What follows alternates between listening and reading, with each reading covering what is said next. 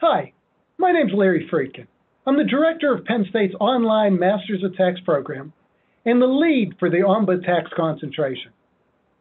First, I'd like to welcome you to the OMBA program and spend a few minutes introducing you to our tax concentration and show why it's an excellent opportunity.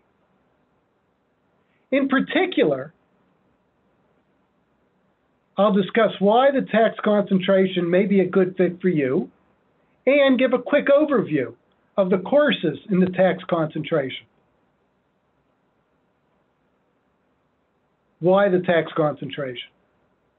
Real key is it prepares you for the role of a tax professional. In broad terms, there are two areas of tax practice: compliance and consulting. Compliance is tax return preparation and review. You may do some of that early in your career as an introduction to tax or particular clients. However, not many employers are hiring MBAs to do tax returns. As such, your role is much more likely to be a tax consultant, providing advice to clients, often on how to increase post-tax profits. Why is this an important role?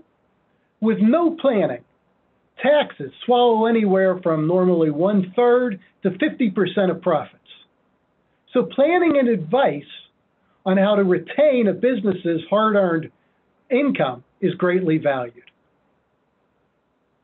A career in tax will provide you with the opportunity to assist with strategies to increase post-tax profits.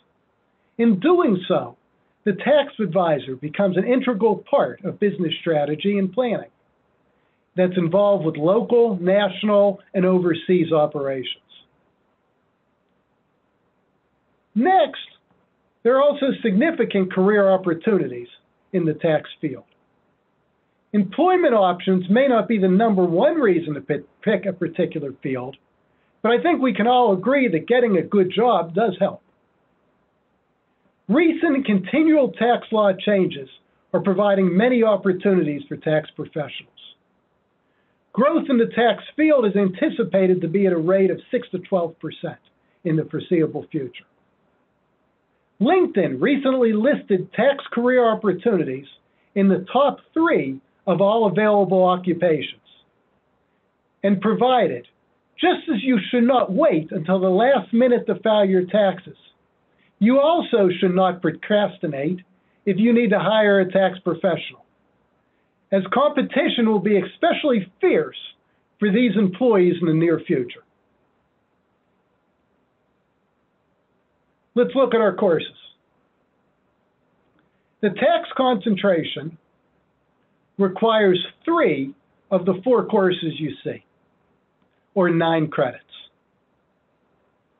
Taking the tax concentration courses will also satisfy the requirements for a graduate tax certificate.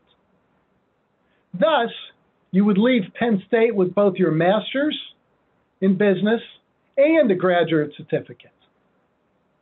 The first course listed is more foundational, while the final 3 provide significant depth in the subject matter covered. Let's look first at Accounting 812, Tax Foundations. Students will obtain a solid foundation in understanding the tax law, as well as an introduction to the skills necessary to do research, analyze, and communicate complex tax matters. The course offers in-depth coverage of personal income taxes. These concepts apply to many other areas of the tax law.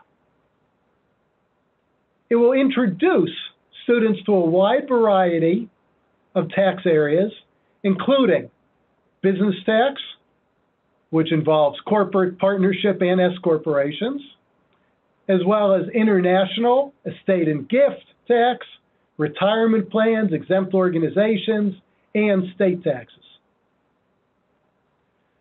The course goal is not to make you an expert in all these areas, but rather make you conversant so you will be able to understand and discuss issues with clients or employers.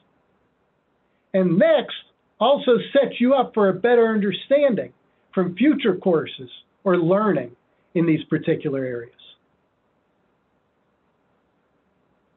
Our second course is Accounting 512, Corporate Tax.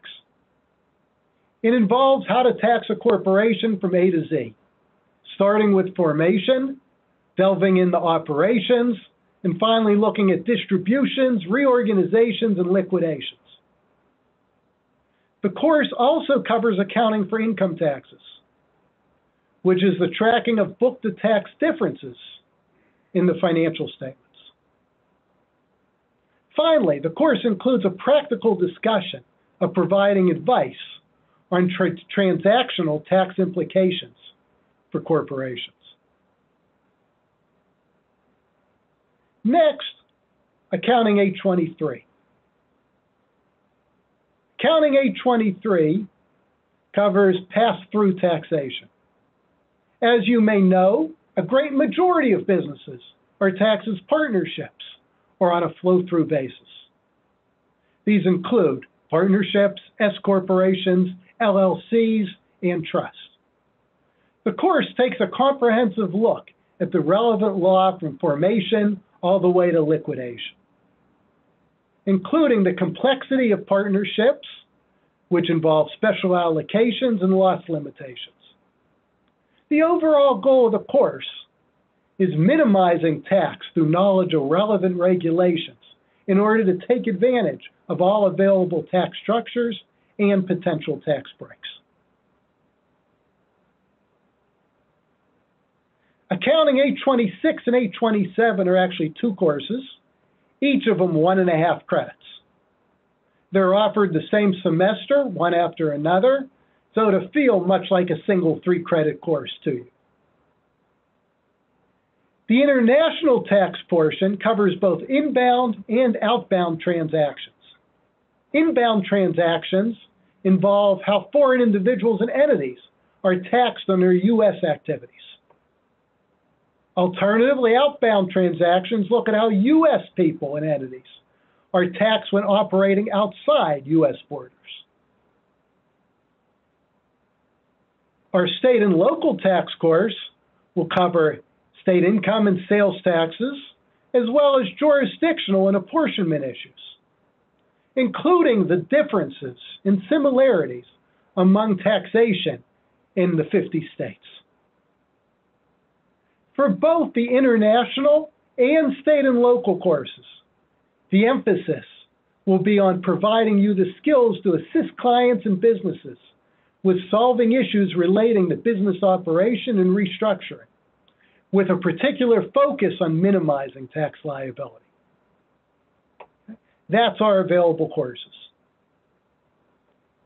Overall, let me conclude by saying I'm excited about the tax concentration and see it as a great opportunity to begin one's career as a tax consultant.